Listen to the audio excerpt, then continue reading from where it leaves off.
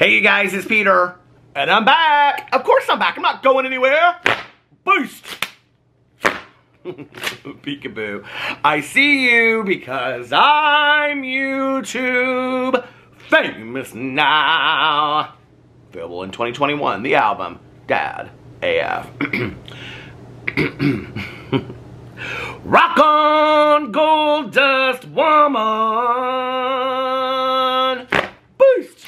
All right, let's get into this video today. Today we're going to talk about David Dobrik'S. I don't even know what to, oh my god, you guys. Okay, we're going to talk about David Dobrik'S apology video. I'm like, my plan today had been to make, to be honest with you, this whole situation is so sad and so sick and so played out in the context of social media that what is really happening in 2021 is that Twitter, YouTube, social media is becoming the judge and jury instead of these things being handled in the appropriate situations and the appropriate avenues that they should be happening in.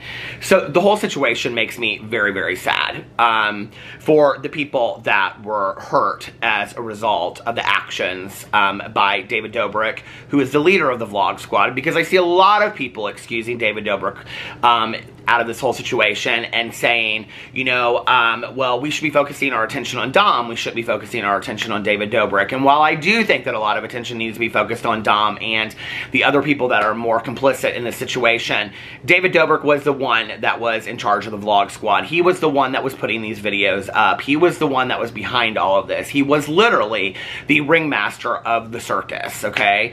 And that's very, very important when you talk about the power component of all of this. And I was just sitting down and I was watching a little bit of the live frenemies that Trisha and Ethan Klein are doing right now to talk about the apology video. And I had said in my video yesterday that I was going to watch the frenemies, the podcast, and then I was going to do a video today. My plan had been to do that, or I was going to do that for tomorrow, and then today I was actually going to do a Jeffree Star video that was going to be a little bit more lighthearted, because that's what I like to do on my channel. I like to do lighthearted videos that make people laugh and make people, you know, I don't know, just escape from their day. And to me, talking about all of this isn't something where we are escaping from things, but I think it's important to have this conversation. I think this conversation needs to be had from many different points of view, and I think that, and this is going to be a video where I am sharing my opinion, and as I said in my video yesterday, often I don't do that in situations that for me seem very serious. I often kind of stand back and read comments, and I try to do it, you know, in I don't know, maybe a way that's more fitting for me. But after I saw this apology video last night, I was like, okay, this is the most pathetic excuse for any kind of response to what is going on right now.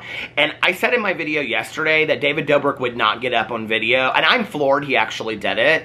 And to me, the only reason that he did it is because this man is so filled with arrogance, ego, and pride that he couldn't stay away from getting on camera and having to address people and take the power back. And this is, I think, when you step back and you look at this situation, it's a situation that is really about power and control. And really, I think, emotional manipulation. And I think when you start looking at the figures that are to play over time, okay, not just the David Dobrik'S, but the Shane Dawsons, and the Jeffree Stars, and the James Charles, and these people, these are all people that are completely ate up with ego, pride, and arrogance and cockiness, to the point where they use their emotional manipulation to manipulate their audience to believe what they want them to believe or hear what they want them to hear. And so you have to go into watching these videos knowing that. You just can't go into watching these videos as, I'm a stan of this person and I love this person and I'm going to just listen to what they have to say with an open heart. They're sitting behind a camera. Okay, they're sitting there editing a video. I mean, you have to think about this from this point of view, right? And I was going to give a little birthday shout out, so I want to do this really quick. Meg told me that it was her birthday today, and she said she was not asking for a birthday shout out, but just because I think it's so important to highlight something positive today, I want to say, Meg, I hope you have the most amazing birthday in the entire world. Okay, back to the video. When you're watching this video, so I watched the David Dobrik video last night, and I think the thing that is bothersome for me is when I was reading the comments underneath the video. So the video, first of all, is very, very, very contrived in its title. The title is simply 3/22/21, okay? Now, he knows he can't come out and put a video up saying, I'm sorry. He can't come out and say a video, we need to talk, because he did that. So what does he do? He has to title the video something, right? So he titles it just simply The Date. Well, it's a very contrived title, right? Because it's like, he wants you to think he's not even thinking really much about the title. He's just gonna title it The Date, okay? It's extremely contrived to me. Then you think about this man that wants to say to you, I've said this, and I don't know how many videos I've said this. I don't understand why these people can't just literally reach over, start the camera, and talk to their audience, okay? So he says at the beginning of it, I just want to talk to you guys. And he basically reaches over and just starts it and says, he's sitting on the floor in front of a couch like this, whatever. And he says, I just want to talk to you, okay? The problem is with this, the amount of jump cuts that are in this video, you have to remember those jump cuts didn't just occur. He sat down at a computer. He uploaded the video. He watched the video back. He inserted the jump cuts where he wanted them to be. One of them is so deliberate that it is at the moment that he begins to cry, and he cuts it out because what he wants you to think is, okay, what is going on in David Dobrik's head at that moment that he is so emotionally distraught? And the emotional manipulation that I felt watching this video, I was like, I mean, honest to God, I was like, you know, if you had asked me 2 weeks ago, I would have said, okay, this is a young guy that power and control just took over his group of friends, and they made horrific decisions and choices, okay? And I didn't know a lot about David Dobrik 2 weeks ago. I know a lot about David Dobrik now. If you had asked me a week ago, I would have said, this is a very smart man that knows what he's doing, okay? He knows the choices and whatever. When I watched this video yesterday, the level of emotional manipulation that I witnessed in this video is probably on a scale of grandiosity that I have never witnessed in a YouTube video before. It's very, very scary. It's scary, you guys, okay? Because the fact that he would put a jump cut right at a moment where he begins to start crying, so that the audience witnesses his emotionality and then wonder what is going on in his mind to bring him to that point, at the point that he is talking about, okay, the people who suffered as a result of the choices that all of these people in his group made, and then he cuts and starts going to something else. It is really scary, you guys. Like, I mean, he's really thinking this through. And that to me is almost scarier than the lack of accountability, the lack of action, on and on and on, okay? The other thing that's really sad to me is that when you go and you look at this video, the video is dated or titled 3/22/21, okay? It has currently 4.2 million views on it, and it is sitting at 431,000 likes and 22,000 dislikes. That means that 431,000 people bought into what David Dobrik said in this video, all right? Or accepted his apology. On the heels of me talking about jump cuts, my battery died and I had to replace my battery. The other thing I wanted to say on here that's really, really scary to me is that this video that is currently sitting at 4.2 million views, less than 24 hours after it's been uploaded, has 431,000 likes and 22,000 dislikes, okay? What's scary about that to me is that that means that 431,000 people have approved this video, have accepted David Dobrik's apology. And when you read in the comment sections and you see people that are saying things like, oh, David, I love you anyway, don't worry about it, thank you for your apology, this is so sincere, this is so genuine, I have to ask the question, are you accepting his apology on behalf of the people that were affected? Are you accepting his apology on behalf of the women that were affected? And is it your place to accept that apology? If not, you probably shouldn't be hitting the like or dislike button. I'm just saying, okay?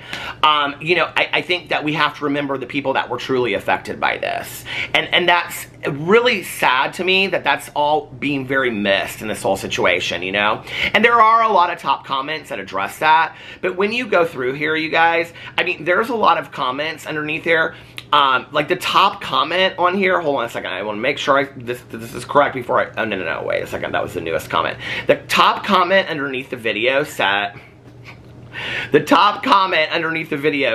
imagine at the end he goes, so overall I want to thank SeatGeek for sponsoring this video, because SeatGeek just dropped David Dobrik, okay? SeatGeek is no longer sponsoring David Dobrik.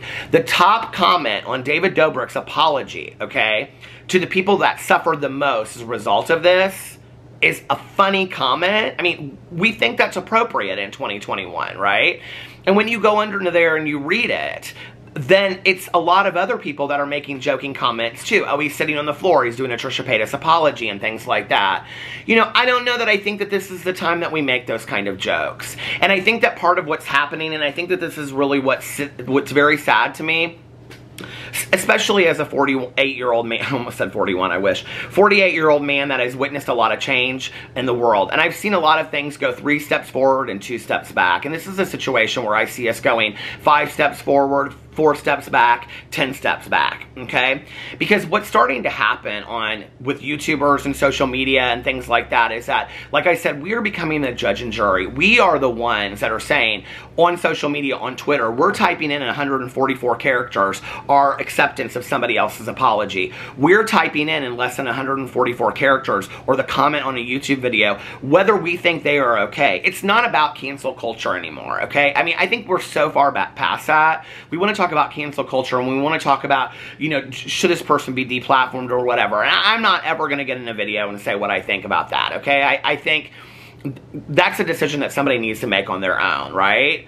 But what's really scary to me about that is that these are very, very serious situations. You know, I was thinking about this today, how sad this was to me, you know? And so my husband and I were coming back to the hotel in an Uber, and I'm sitting there and I'm listening to this video, this apology video, and I'm like, I can't believe this, you know? And I think about 3 years ago, Manny MUA and Laura Lee, you know, were highly scrutinized, and rightfully so at that time for some things that happened, and they lost, you know, just hundreds of thousands of followers, and they really, really had a hard time, you know, coming back from that. And I'm just using them as an example because there have been a lot of YouTubers that have suffered because of choices that they've made in their past and currently, okay? And, you know, it took a long time for them through action to show that they had really become changed people. And I do believe today that Laura Lee and Manny MUA are changed people, okay? And I think that they've shown that through action. But their numbers suffered greatly for years and years and years. They didn't get sponsorships. They were dropped from companies, you know, and things like that. And we're talking about situations that, like with Manny MUA, it was a situation where somebody just said he was a bad friend. You know, here we are, flash forward 3 years later, and we have serious allegations, you know, regarding a lot of these people. And it's like, you're sitting at 31,000 people that are approving of that. And these people really aren't losing subscribers. And I was watching, you know, like James Charles, you know, is another one I mentioned in my video the other day. It's like there's no, like, really accountability there whatsoever, you know? And it's really the audience that is saying at this point, you know? And depending on the age that you are on YouTube and the age of your audience, then that's the age of your judge and jury. So really it is a jury of your peers. It really is. Well, imagine James Charles. His jury is about 16 years old, okay? So, you know, like when we're sitting here and we're watching all this stuff go down, this very serious stuff, life-ruining kind of stuff, you know? It makes me just so sad about the condition of the world that we're sitting in here today. And it's just such a, you know, cover your ASS kind of point of view. And, you know, like, I think, you know, first of all, the jump cut situation, I don't understand why you want to get in a video and you want to talk about, I'm going to make an apology, I just want to talk to my people. Okay, fine. Don't put any jump cuts in. The reality is, if the overall video that took you to film was 2 hours long, upload a 2-hour apology and let people listen to you ramble. Let people listen to what you really have to say from your heart, okay? Because then there's no editing of that. Like, and I think the thing that's hard for me is Like when you go to make an apology to a friend, and I'm going to talk about the I'm sorry's in a second because the I'm sorry's drove me crazy in this video, okay? You know, the thing for me is if you have ever made like an apology or an amends to a friend or a family member, do you sit down and jump cut that, or do you just speak to them face to face because you're so upset about how you have hurt or affected that person that you want to make it right, okay? Not just in your words, but in your actions as well, correct? So that apology wouldn't be jump cutted. So I don't understand why all of these apology videos need to be jump cutted. And you know, it's interesting because Trisha Paytas, she actually put something out exactly like this. And she said, hold on a second, I want to make sure that I got her quote right. She said, "Stop editing apologies. Why so many jump cuts?" And somebody underneath here said, and the comments were really, they were really mixed. And someone said, "So manipulative. He wanted to work up tears and then act like he edited it out so that people didn't accuse him of doing it for sympathy. But that's literally what he was doing by leaving just enough of the clip in so people could see the tears starting. He knows what he's doing." And somebody said, his apology seemed genuine and straight from the heart. And he's trying to actually learn and grow from this. How do you know that? How do you know that he's trying to learn and grow from this in a week? I think that any of us that have gone through like any kind of like major life change, done inventory, worked in counseling, you know, worked a counselor and had to like work through really deep issues, you don't really have that realization within a week. You really don't, okay? And I'm calling BS on that. I'm sorry, anybody that's worked through some tough issues in your life and really had to come to some realizations about yourself and said to yourself looking in the mirror, maybe I'm not who I thought I was. You know, maybe I had no clue who I was at that time. Maybe I was making some asinine choices, and maybe I need to take a real look at who I was and how I got there. That doesn't occur in a week. So when you want to sit there and talk about somebody making genuine, like, change over 2 or 3 days, no. This apology video came out because David Dobrik is quickly losing everything that he has. He's losing all of his money. He's losing all of his subscribers. He's losing all of his sponsors. He's losing everything that he has right now, and he is scared to death, okay? So, I watched this video. Well, there were other comments on here as well. Someone said, you know, when are we going to start calling out Dom more and more people? A ton of people are saying that, right? And I agree with that. I think that it's not a one or more. That it's not one or the other. Why not both? Like, why aren't both people? I mean, David Dobrik is the one that, like, I mean, and you know, people are talking about him being in that picture and on and on and on. And it's like, okay, why aren't both people being held to accountability? It's, oh my God, it's maddening to me, right? It's like, well, this person did less of this, and it's just, it's upsetting to me. So I watched this apology video. I watched it twice. I watched it once, like I said, in the Uber, and then once when I got back. And what's interesting to me is that David Dobrik got into a video, what, just 2 days ago? Or no, the day before, and he said, you know, like, let's talk, I need to talk to you, and this was like a big joke that he, you know, called it that and whatever. And what happened was the video failed, okay? The video was horrible, and he knows that. So he gets in the video, and he says, I'm not going to take down the video. This is where the genius of David Dobrik and the manipulation comes into play, okay? So he says, I'm not going to take down the video, all right? So he's going to leave it up there because he knows if he takes it down, he's going to get a lot of crap, so he has to address it. So he already knows what your questions are, so he addresses them right there. It's like if you go watch my video that I said the other day, that people said they're calling it an apology video. They're still calling it an apology video. It's not an apology video. That was a PR video, okay? That was a PR video to say, prepare yourselves because I'm going to delete videos. Prepare yourselves because more is to come of what you're going to see behind the scenes, right? But I said in my video, I didn't think he was going to get in a video and make an apology because he couldn't, okay? And I still, to this sitting right here, I think it was the worst move that David Dobrik could have made. It may save his career, but this is the problem that people don't think about, okay? And this is where I think, like, a lot of what I say when I say about, like, I want the best for people, and I want people to grow, and I want people to change and evolve and become the best versions of themselves. I want that for me. I want that for you. I want that for everybody out there, okay? I really, really do. But this is what I think these influencers don't understand, right? So you get in a video, and the first video screws up, okay? And it doesn't hit the mark where you want it to. So what do you do after you lost all these sponsors? You sit down in another video, and you go, hey guys, like, I really want to talk to you. I'm sorry, I'm sorry, I'm sorry. I'm sorry to this person, I'm sorry to that person, I'm sorry to this person, I'm sorry to that person. I'm sorry to this person, right? And you say all these sorries, okay? Which it's interesting to me because in the last video what he said was that actions speak louder than words, and he was going to show you action. Well, to me, I'm sorry, it's just a lot of lip service, okay? It means absolutely nothing to me. And in 48 hours, since this has all been going down with these apology videos, I've seen no action from David Dobrik other than ass saving on videos, saying I'm sorry over and over and over again, gaslighting people and manipulating emotionally his audience, okay? So that's what I have witnessed from David Dobrik and what he has done in the last 48 hours. And this is coming from somebody that's not real invested in David Dobrik, all right? So if I can sit on the outside and see that, I'm not really sure how his stands can't see that. I'm just saying, okay? So he goes in and he says, I'm just going to show you guys action. Then he comes out in the second video, right? He says, I'm sorry, I'm sorry, I'm sorry. Now people are starting to accept this. But he also says in the video that I'm going to be taking a break from social media. But I am going to come back. This is the important part. That part, forget it. It doesn't matter. This I'm going to take a break from social media part, that really doesn't matter because he can take a break whether he announces it or not. What he's saying there is, just don't expect to see me around because I'm going to be going and hanging out with my friends and drinking Starbucks and, you know, probably, I don't know, pranking each other behind the scenes and buying some enormous bed again, and, you know, I'll probably be traveling a little bit. So I'll be off of social media so you won't see me, okay? That's what that was about. The next part was what was important, and that was when he said, but I will be back because this is what I love to do. This is the mistake that Shane Dawson made, okay? Shane Dawson did not say if he was going to come back, and he didn't say he was going to take a break, or, I mean, he said he was going to take a break, but he didn't say if he was going to come back afterwards. David Dobrik knows not to make that mistake because everybody has been waiting and waiting and waiting and waiting and waiting to see what Shane Dawson's going to do, okay?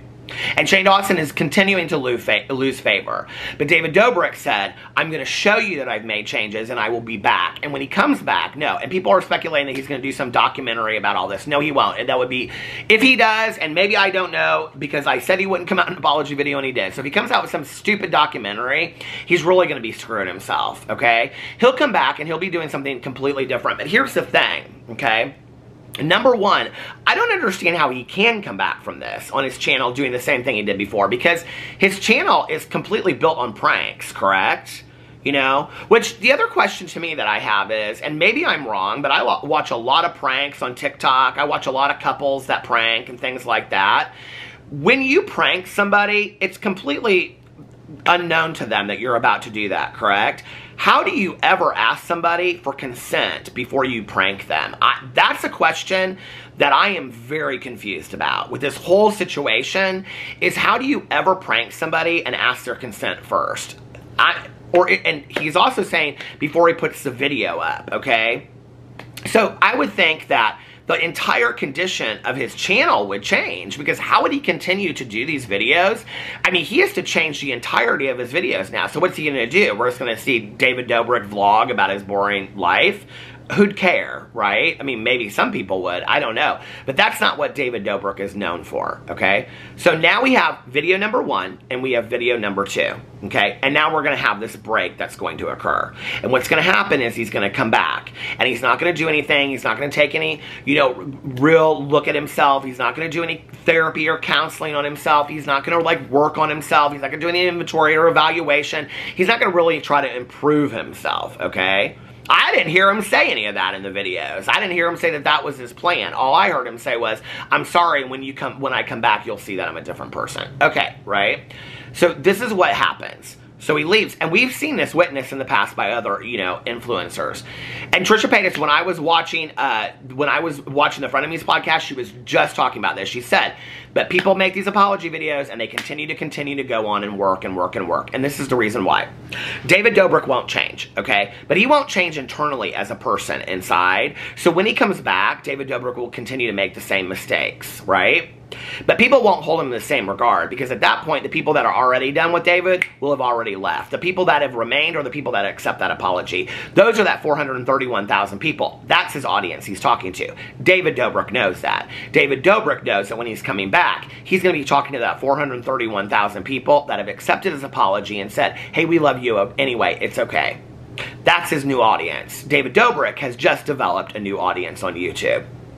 Because he doesn't have any plans to go off and change. And this is what happens is these people, they do all this save their career kind of stuff. They get on video and it's about, you know, like, I got to fix this to save my career. I got to fix this so sponsors want to invest in me in the future. I've got to do this so that people aren't mad at me anymore. But they never work on the internal change, because if they did, okay, if they did, like Manny MUA, who actually did some real work, you would see it, okay? You would see when they came back, you would be able to witness this person is different.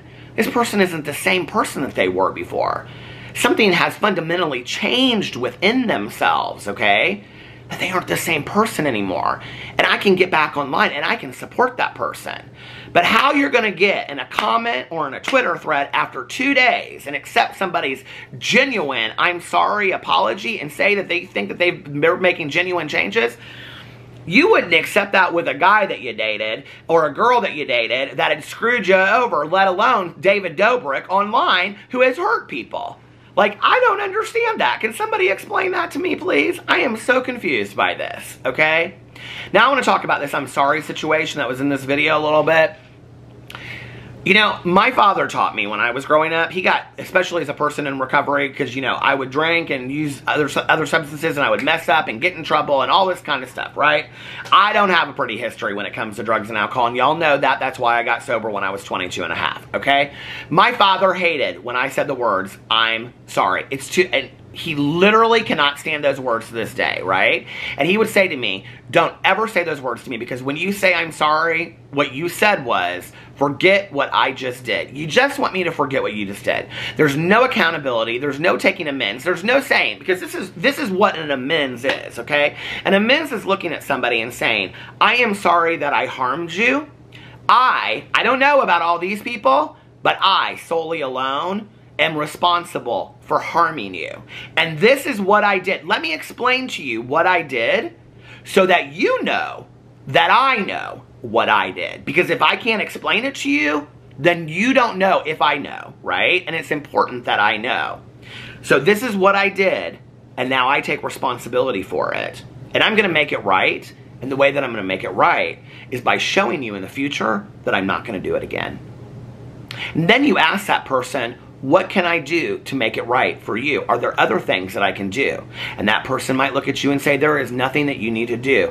I really appreciate you working on this, and I wish you the best. Or that person might say, piss off. I don't ever want to see you again. I don't accept your amends. I don't accept your whatever you have to say, whatever. And it's for you. And you know why it's for you? It's not for you to save brand deals. It's not for you to save subscriber counts. It's not for you to do this and to do that and put money in your pocket.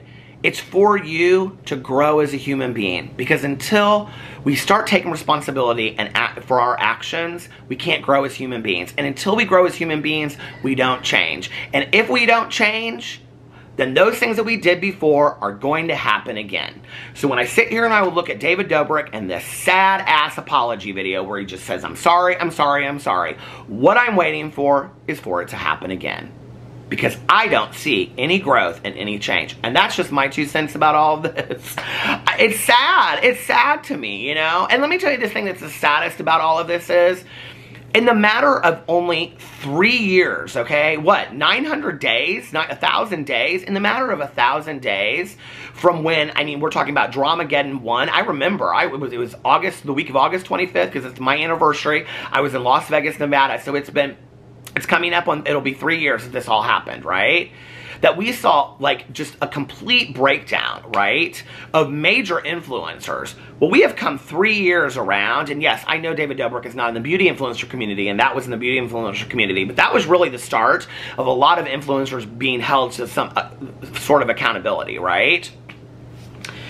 What's interesting to me is that I don't think that it is, I don't think that it is out of question to say that in the world that we live in today in 2021, people are a lot more sensitive to social issues, which they should be, okay? The same jokes that were funny 10 years ago to some people are not funny today, right? Well, what's interesting to me about that is that as an audience on YouTube and social media, we've almost become more accepting of harsher things and allowing people to continue to exist even though the things that they're being held accountable for are 100 times more serious than the things that we were talking about 3 or 4 years ago. And I don't understand that. It's very, very confusing to me. And as somebody that has grown and is older, and I see that things just get worse sometimes with time, it makes me wonder, where are we going to be in 3 years? Are these going to be things that are acceptable? Are these going to be things that people just think are okay?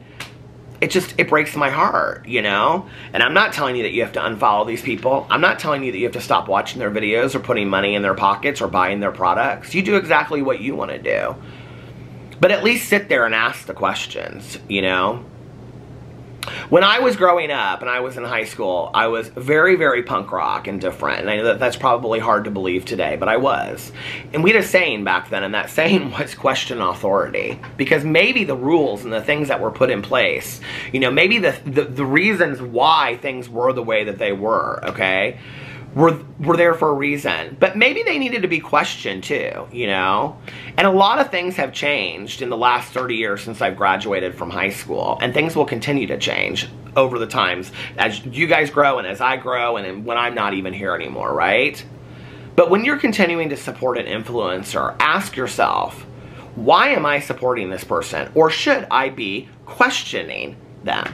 Should I be asking important questions about why I'm supporting them? And asking yourself, why do I continue to support somebody that's problematic over somebody that is actually a blessing to the world? Anyway, that's all I have to say. I love you guys, and I will see you tomorrow. Bye.